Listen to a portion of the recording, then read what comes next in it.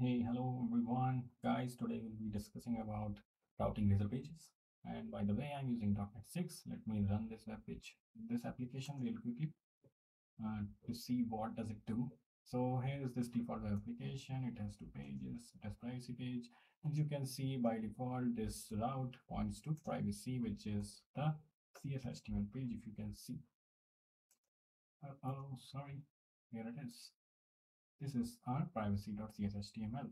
By default, our route is URL, then the page name.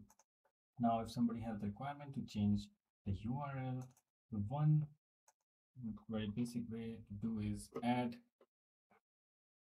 an override route here. Let's say I want to do it using test. So let me do a quick reload. And if you see the privacy has stopped working, it should work with test now. Voila.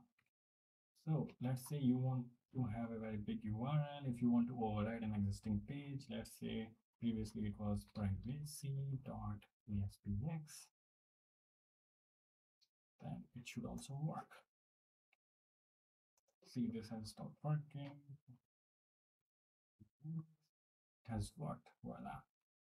This is one way. Another way is in your program.cs, I have commented out this code. You can go ahead and add this in your application. Stop debugging.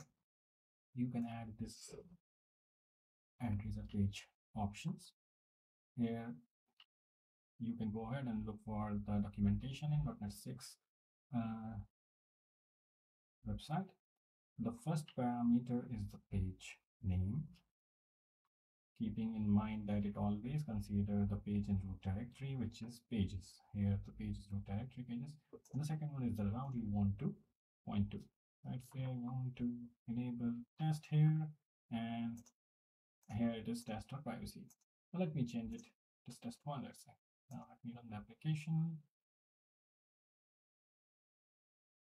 If you see, privacy points to test1 by default, and if you change to privacy.aspect, that also works. It means you have now two ways to point to that page. Now the default URL will not work, which was privacy. Thank you everyone. Stay tuned. Please subscribe to my channel. It encourages me to build more such videos. Thank you.